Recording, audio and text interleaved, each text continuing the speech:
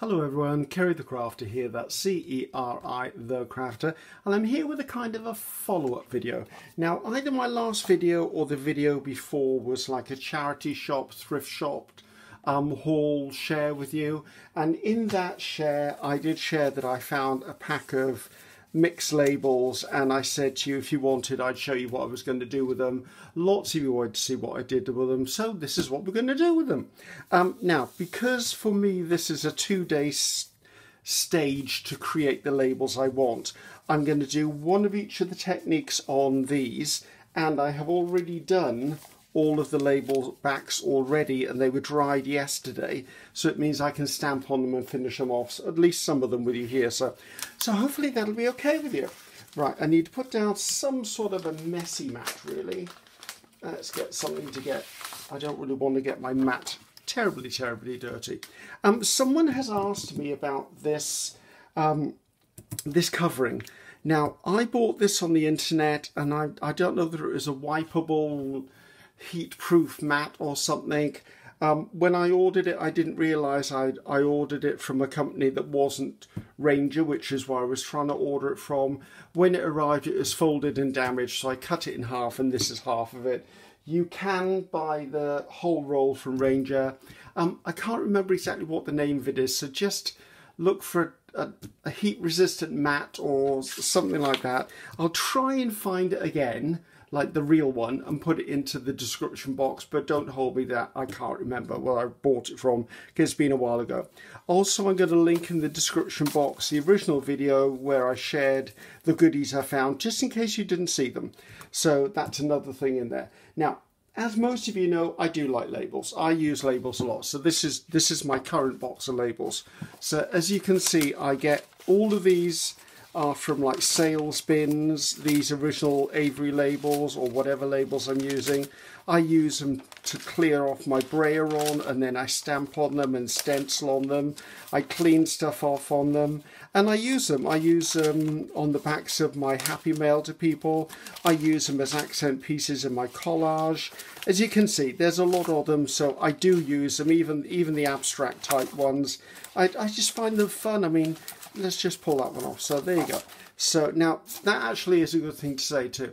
If you're going to use wet techniques, and there's another one, onto sticky labels, sometimes they lose their complete stickiness.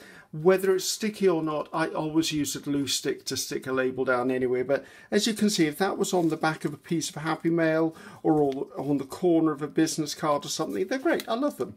So anyway, we're going to be doing sort of similar things, but not 100%. So let's start the ball rolling. Let's show you the sort of things we're looking at. So these ones, there's 3 different techniques I use, and this is how I kind of just age them. Now, I'm not showing you anything new here, guys. If I haven't shared it in a previous video, I can guarantee someone else has done it in a video as well. It's not new, it's just maybe it's new to some of you, and that's good. So new to some of you is worth doing the video for, and if I didn't do the video, you'd only ask me why I didn't do the video. So that's the second technique, and then this is the third technique. Now this third technique is a bit of a technique that I've done in another, what did I do them for? I think I did them for index cards. So I will actually link that video as well in the description box. So you get my idea. You'll see more of them when it comes around to finishing them off. So let's just get on with it. So first one's first. Let's do that one. Okay. All I'm using is Ranger Distress ink. I think it works with oxides. I've got a really old stamping block, and I've got a new stamping block. Both are the same thing. What I would say though is if you've got a fresh new one, be a little more light-handed with your blending tool, or you're going to end up with almost black. But as this is almost dyeing this pad, I'm just putting it on and I'm doing a circular motion. I try to hold it down as best I can so that the labels don't lift off, because the foam can catch under the edges. If there's a little crease in it, I'm not going to worry, because you know what? When I glue it down, there ain't going to be a creaser anymore. That's really bad English, isn't it? Ain't. I don't normally say that, so there you go. So this is what I would use my old ink pad for, because as you can see I get a really subtle brownness, and this is the same way, you know those white hole reinforcers, the little rings you buy? This is also how I turn my white hole reinforcers into the coffee colour paper colour, which is this. Now, just as an example, I'm now going to take the fresher ink pad and do half of this, and you'll see immediately what happens. So this is what I'm saying, is depends on how fresh your ink pad is as to how much difference you're going to get. Now I'm going to leave these both as is, because there may be projects I want lighter, there may be projects I want darker, and that is how I did all of these. Okay, all the different shapes all the way through. You can do it with any colour ink you wish. I mean, I'm using a distress ink. There's no reason it is a distress ink, it's just the inks I've got are distress inks. I'm sure if you can pick an ink up on a blender and rub it onto a label, there you go, you've done it. Right, let's see, let's do these ones next. Now these ones are done with, actually let's do 2 of these. Let's put that one to one side, because then it won't be so long. Right, this time I'm just going to come in, I'm going to take a wet wipe or baby wipe. Now, as you know, I don't normally use baby wipes unless there's no other product that will do the job as well. And in this case, I use wet wipes because, in my opinion, they're exactly what this one needs. What I will say, though, is once I finish the project, I do save my wet wipes, and I've got a little bag of them dried out, which I'm going to use in the future, maybe to make a cover or something. I haven't quite worked out what I'm going to do with that. I also have a little atomizer of water and just acrylic paint. So it can be any acrylic paints you want. I would say go for probably the more fluid colours than the more heavy bodied. So put a little bit of dot of a paint down, give it a couple of squirts so it gets even thinner in its consistency. Dab my wet wipe around on it, and I'm just going to come in and I'm just going to put patches on here until I've used up my little patch of paint, or majority of it. Don't care, it's done. Then I'm going to go on to another colour. Now I'm going to use the same colours I used to do these ones, because it would be unfair for me to show you a different colour combination. So I'm going to come in, I've now got some Brick Red by Stamperia. Again, only need a little bit of each colour. A little bit of this goes a very long way, guys. Now, why did I do them yesterday to do them today?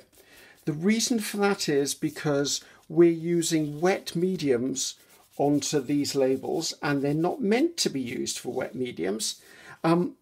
They're going to curl. As they dry, they're going to really, really curl up and roll up. And what I usually do is I wait for them to be fully dried, and then I put a heavy weight on, I stack them up, put a weight on top, and it flattens them out. I usually leave them overnight to do that. Let's use a bit of this DYNA from Pebio, and it's an iridescent, so it's got a bit of a shine to it. Which now, because this is a really soft body, I'm not going to add water. And also my wet wipe is quite wet anyway. I'm just going to put a few patches in. You don't need to do the whole thing, you just need areas. I mean, this is something really quick you can do. It's a great way also to use up paint. So if you're doing, say, gel printing, and you've got some of these labels to hand, just go ahead and use them, guys. Use them as cleanup as well, because that's how I make my bigger labels. And then one last colour, I'm going to bring in turquoise. Again, a little tiny bit of a dot. Don't know why I like turquoise in this colour combination, but I do. Now that again is quite a soft bodied colour. So I'm just going to come in, and I'm hardly touching the page, the stamps. I'm literally just letting it flick over the top. Now, at this point, you're going to go, oh my God, what do those look like?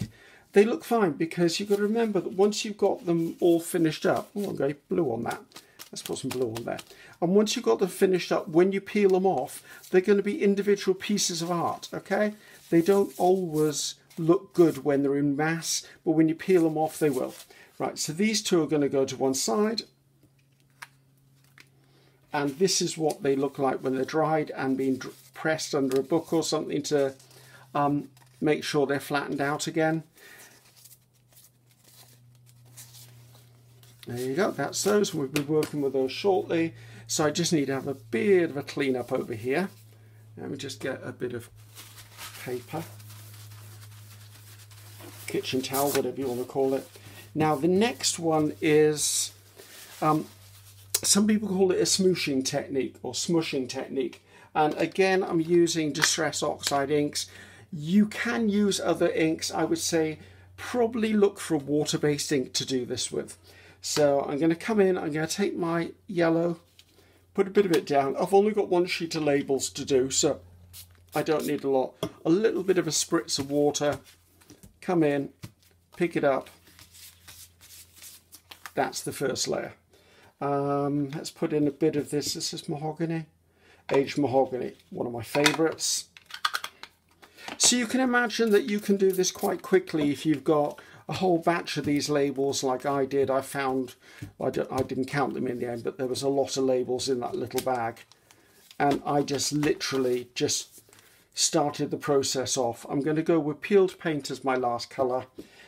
No choice of colour on purpose. I just picked these three as the top three colours that were in my box of inks to pick up. So probably from a previous project I'd done. In fact, I think it probably was from the last time I videoed this technique. And again, as I said, I will try and put this one in the description box. But as you can see, ends up like that. But remember, the inks dry paler, so even I use the same colours, that's probably how they're going to dry out. Okay, which is fine because I'm going to stamp over the top of these, probably in black. Okay, so let's put that to one side. So I need a little bit of a 2-minute clean up here, just to get the decks cleaned. And then we'll move on to the next bit. Now, I will a lot of the time just do the backgrounds and then not take them any further until I know which project I'm working on. Or as I said, if I'm working on another project and I've got spare inks, I will use them to clean my ink pads off with. I'll use them to do lots of cleanup is what I'm trying to say. So let's go back to our very first ones. Now, a lot of the time, I will stamp words onto these, and this is probably what I'm going to do with these. So I'm going to try and pull out one of each of these. I think there's 4 different sorts here. Right, let's leave those to later. I can do those another day. As I said, I don't want to keep us here forever just for the simple techniques. So I'm going to come in now. Where's my stamps? I would say pull out a text stamp. So any text stamp you've got, large or small, doesn't have to be a Tim Holtz, Imke, any stamp you choose that's got text on it. So I think I'm going to use this one. Yeah, one of those, maybe just the top one actually. And I'm just going to pull it out. I'm going to get my block and stick it onto my block. Now, it's up to you how you want the backgrounds to look. If I'm planning to put something in the foreground of the stamp, like a word or a number, I will do the backgrounds paler. So my colour of choice is normally, this is Shadow Grey by Archival. I like this colour because when it goes on, it's subtle in the background.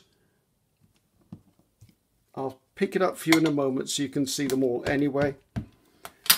And remember, guys, that literally you're not seeing the whole of the page. You'll only see one stamp at a time, one label at a time. So don't worry if you miss some. Don't worry if there's only partials on some things. Don't worry if they go in different directions. Each of the labels is going to have a different look. Now, I would say if I'm doing these ones, because it's a linear or a long, thin design, I would probably make sure that my text runs along the line of the label. Don't know why, that's just, for me, that's something I like to do. And then with the ones that, the little ones here, it doesn't really matter which direction they go in, or even if everything has got something on it. Right, oh, I didn't have a clean off thing. 1 second. Just needed a little something to clean my stamp off on. I always stamp off my stamps after I've used them, purely because I always stamp off my stamps when I use them. So, as you can see now, there's a really subtle something in the background of each of these.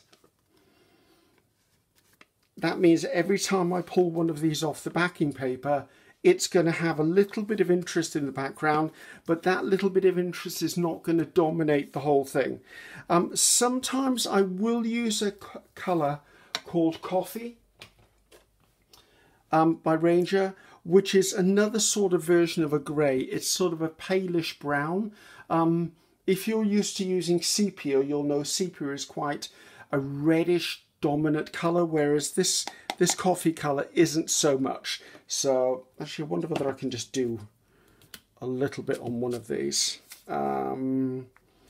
Let's do these because some of these don't. Actually, why don't I just grab another one, Griffiths? So let me just ink this pad up.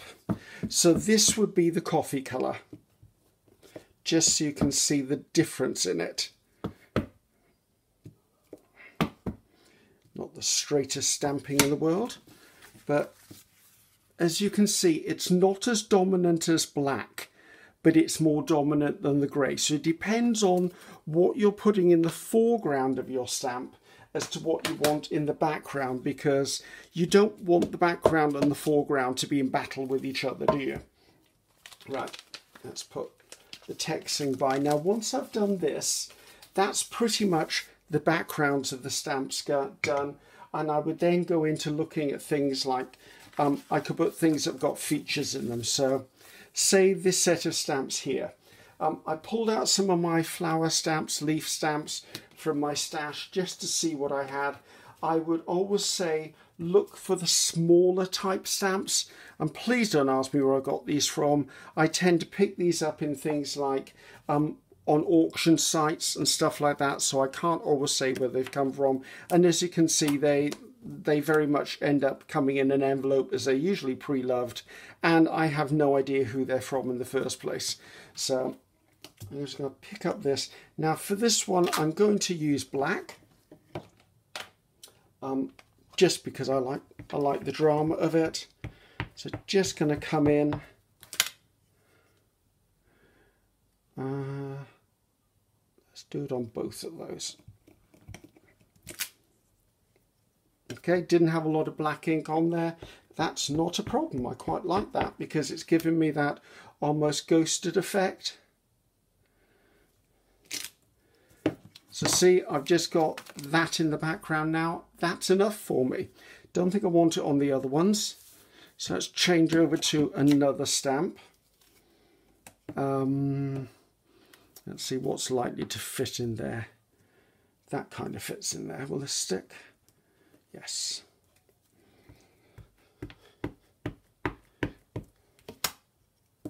Oops, dropped off. Some of my stamps are sold. They've got no sticky, and even washing them doesn't give me the sticky back, guys. Literally, it's gone.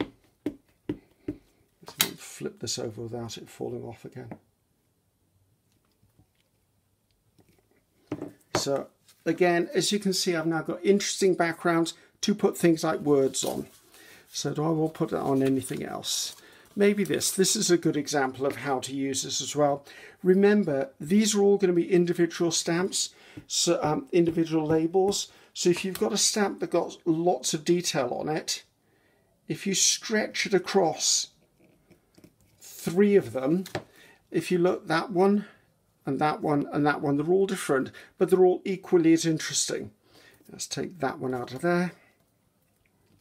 Let's see what else have we got over here. Right, I have this. Does it say who it's from? Oh, can I read that? PST is all it's got. Copyright PST. The rest, I have no idea what it says. Love this little stamp because it works perfectly on things like this sort of stuff. So if I just come in again with my black, add it onto here. As you can see, it just gives a little bit of interest on here. So if I was to come in now and put on what I'm trying to say, a word on there, that would be equally interesting. Same techniques work on all of these guys, don't forget. So I'm just literally using the ones that are in front of me.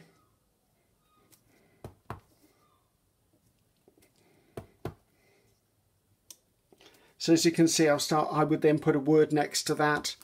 Let's clean that stamp off. So what else have we got here? Now I've got bigger stamps like this. This is quite a large one. I would use the larger ones on things like this, purely because I'm likely to get a flower on the bottom and on the top.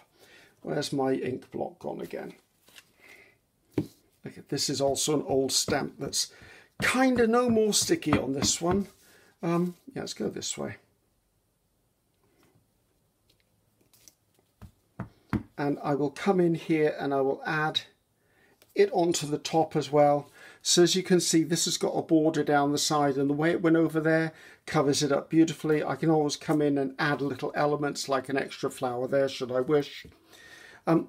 Something like this, I would probably add nothing else to. But if I had something that's a bit more open, let's use this one. Okay, this is a lot more open than the other ones. This type of stamp, I can come in,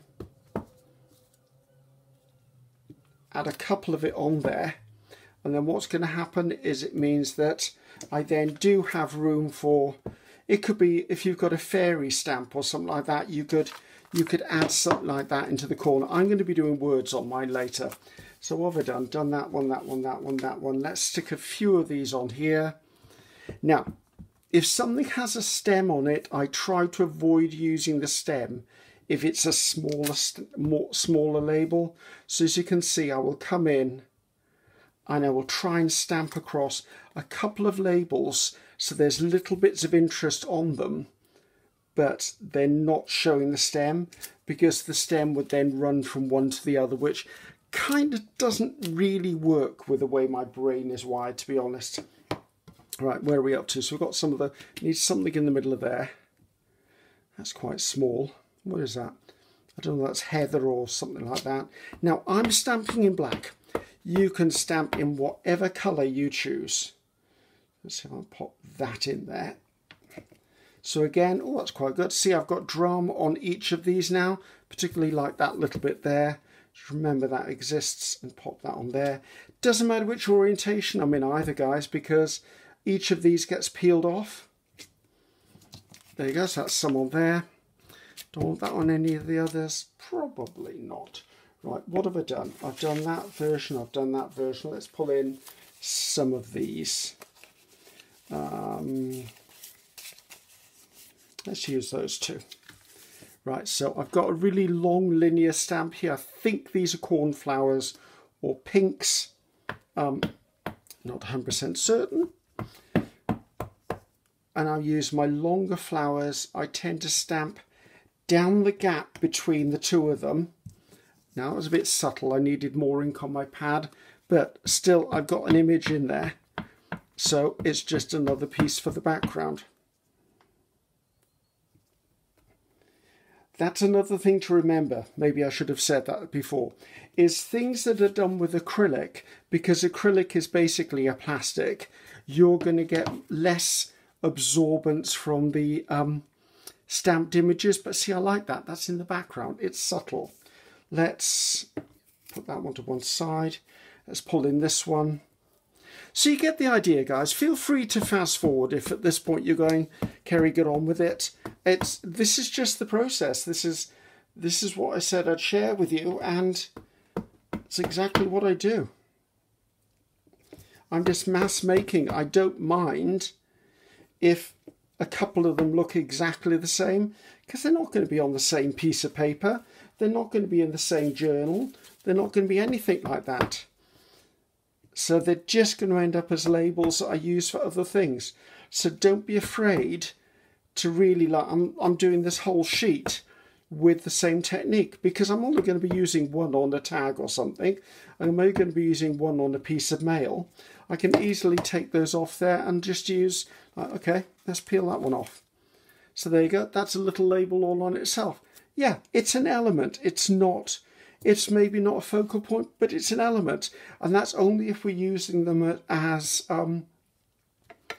backgrounds. When we come to put words on things, they will change character one more time. Right, this is a stamp I really like. It's got really quite solid, blocky leaves to it. So let's pull in one of these. I like this because it gives me quite a dramatic effect. Let's go across the join. If I turn this around, I can come in from the other side.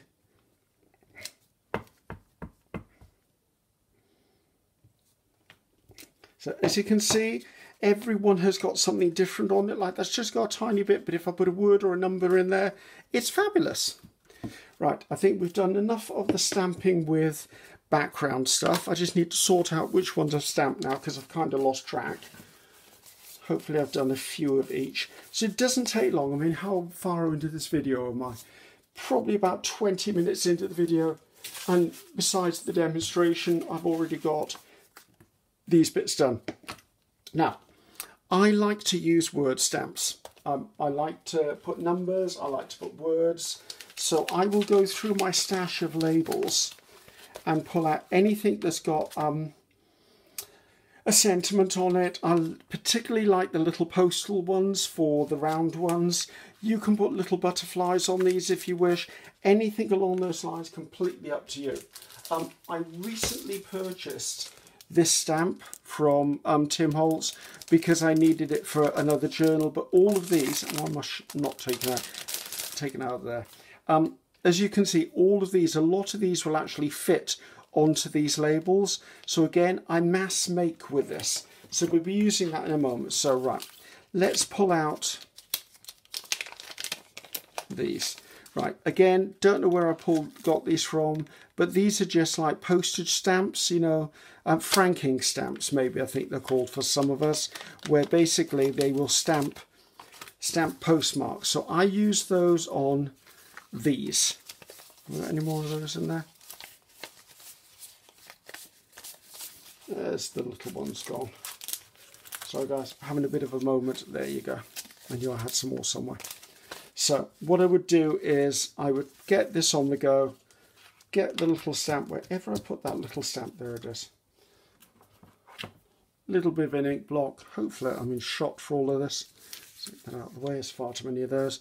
And literally I will go along and just pop them in the middle. I don't care whether they're centralized. They are just a decorative element. And then this will be a finished article. Now I could go in after this, and you know, sometimes you have the wavy lines that go across the front. I could do some of those as well. But you can see how quickly, I mean, this whole sheet in my box of labels will just boost up whatever I'm going to be using. As I said, fast forward guys, you control the buttons. I don't need to do that for you.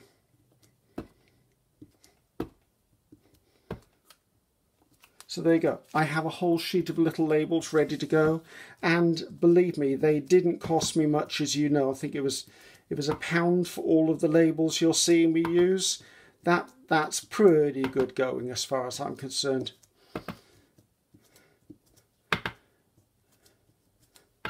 And the reason I don't really care, say I've missed this one there, it doesn't matter. That's a fraction of a penny.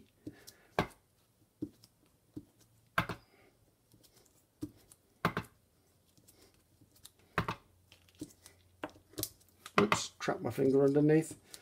So that's that little stamp done. And then, as I said, if you want to put the franking numbers, the little wavy numbers across, the little waves like this, easily done. Just pick up the same block, just tap it across. I would say don't do all of these.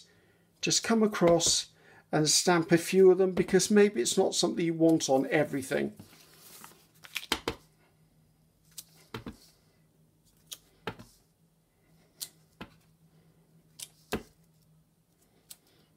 Get rid of that. So that just goes to show that's what I would normally do for those little ones.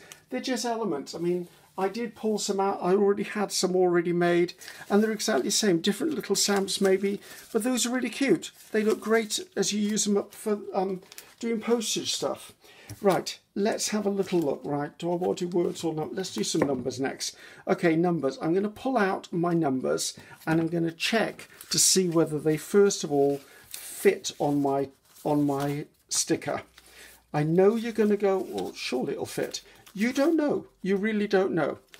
So, actually, we're in luck. That really does fit there. So I'm going to come in now. I'm not going to stamp all of them. All I'm going to do is I'm going to stamp the ones that don't have a lot of leaf on them, because the others may be more suitable for things like a butterfly or a nice little word. There you go. Just stamping those on there. That one in the middle needs something, doesn't it? Just finishes those off. Again, with these, I don't mind there's something in the background. That's good. So as you can see, guys, just popping them on there. Let's see.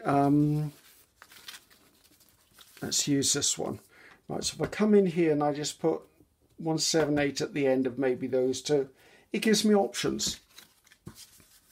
What else did we do? Okay, the brown ones. Right, I've got a sheet of flowers, but because the positioning of the flowers I'm putting on there, I have spaces. So I will then come in, as I've got that stamp on the go, I will just stamp the daylight out of that. Where have I lost them? I've lost them. There you go. So, or just come on right down and just stamp a whole load of them. These are just things you end up using as layers as you construct stuff. So that's cleaned up that one. So my desk is looking really messy now. And as you know, that's not how I work normally, so forgive me for that. Now, another thing to look for with the little stamps, where are they? These ones, and I've lost them. I had some a second ago. The little round ones. I swear I had another little round one here somewhere. Let's just pull this one in here. So the little round ones, look at the stamps you've got and see what's really small. Like that's a little one, book number. See whether that will fit. Yes, that'll probably fit. And if it doesn't, so what? Yeah, fits lovely. It's literally, this is one of those things you can do while you're watching a movie, while you're watching your friends on YouTube, well, you're watching me on YouTube. You don't have to be looking at the screen to see what's going on. So that's given me a few on there. Let's put a couple on here. And I'm putting them to one side because I don't know what else is going to be put on here later. So just building up those layers of interest. Now, where's the ones that have the leaves on? I'm losing things. Right. Something like this. This is a prime example of where I would put a smaller stamp with the leaf one. We will flick through all of these at the end, guys. Do accept the fact, though, that I'm working pretty much full out, trying to give you something to watch. Right. I've lost something. Right, I wonder whether that would go on anything. Maybe this one. Did I have another one of those?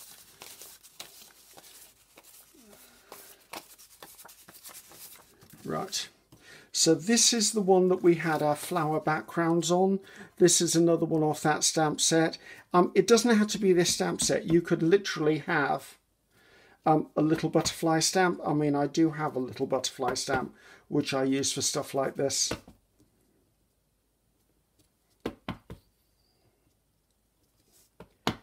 Just adding that little bit of grunge into stuff. This one looked really nice on there.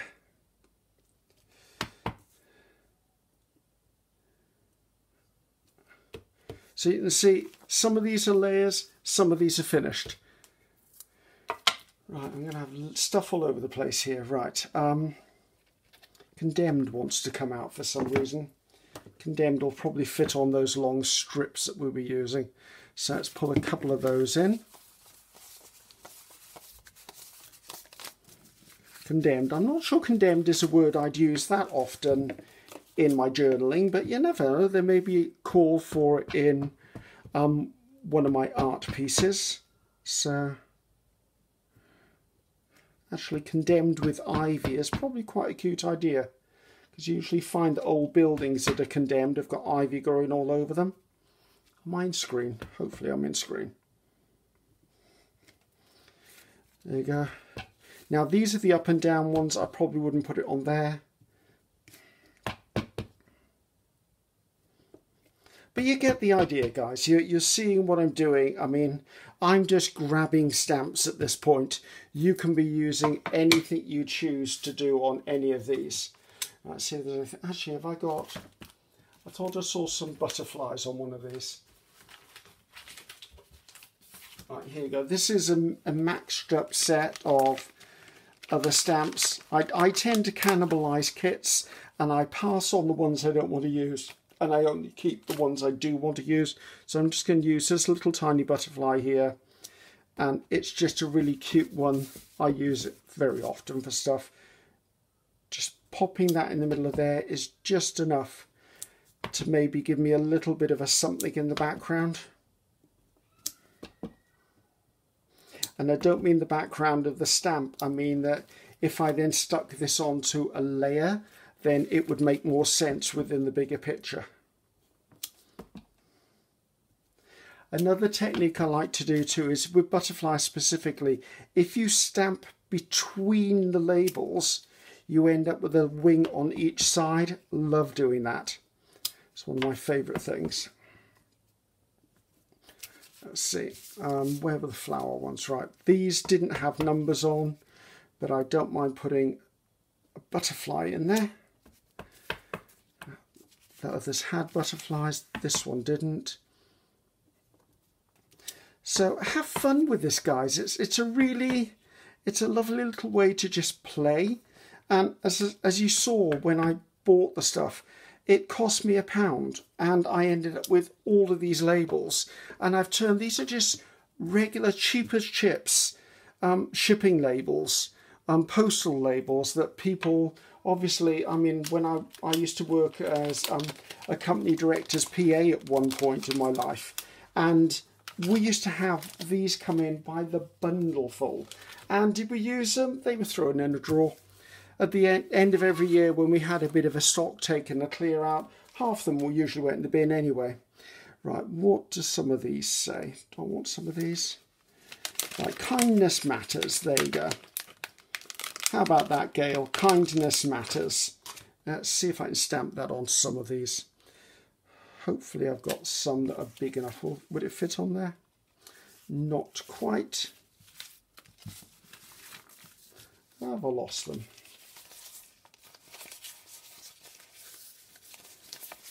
I thought I had more strips. I do have more strips. So if I come in here, pop it on there. Oh, not enough ink.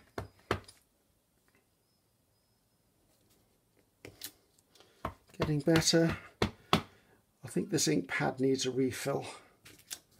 That's getting there now. So what I would do with this sort of thing, as you can see, is I would stamp 3 times on one of these strips, and then at the end of the day cut the strip up into smaller labels for myself. So that's the sort of thing I would do that. I think I probably bored you enough, really. This is probably about half an hour long so far. You've already got the idea. You're already knowing what I'm doing. I'm literally just playing at this point, and I love the fact, oh, let's get that bird out of there. Oh, I haven't used it either. Come on out, you come, Mr. Bird. Oh, it's going to be a clean up on this desk afterwards, I can tell you. Right, that word needs to go back to that set. Do that once I've finished filming. So, just a nice little stamp. This is probably going to sit perfectly in that bigger square. I'll find another one of those bigger squares. Let's use those two.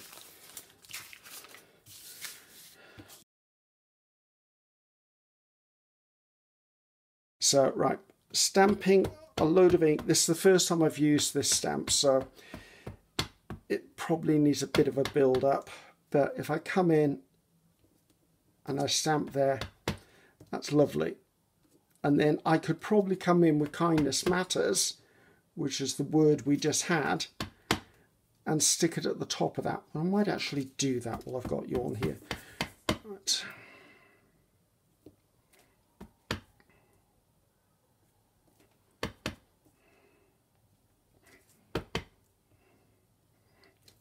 Now, you're probably going to be a little more creative than I'm being in this half-hour video, guys, okay? So I fully understand that. Let's come in with kindness matters, because this seems to be the perfect place to put it.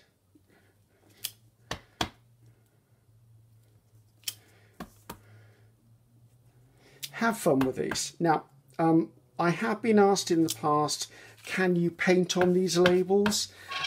Yes, you can. But just be a little bit wary of how wet you get stuff. Like, I'm not sure I would really use watercolor techniques on here, although I might use something like a water-soluble pencil or crayon, put it on, and then move the color around with the damp brush. That's kind of where I'm going with all of this lot, guys. They're not all finished, but this is what we produced. So, see, just little tiny ones. As I said, I would cut these into 3s, so then I've got them on different labels. Cute, that's really nice. I could put splatters on top. I could go in with markers or pens and tickle these up further. This one needs more, but I knew that as I did it. This one, again, a little bit of a label. Numbers, you can never go wrong with numbers. Just interesting stuff. I mean, I could take this label as is, and it's done. It's cute. It's an element on the corner of a tag. It gives you options, because if you leave the spaces on here, then you can come in and put other stuff on them. See, even the little butterfly. Background stuff. So lots of different things to do with these guys. Just go through your stamps, see what you've got. This is probably my most useful one for them. I use these all the time. So hopefully enjoyed that, guys. I'm going to carry on and just stamp a whole load of these out and put them in my stash for future projects. So hopefully you like that. There were a couple of other items in that video that were requested that I do as well. Give me time. I've got another project on the go for tomorrow, but maybe in a few weeks' time you'll see some of those projects come through. So I'm Ceri the Crafter. That's C-E-R-I the Crafter. Until next time. Bye-bye now.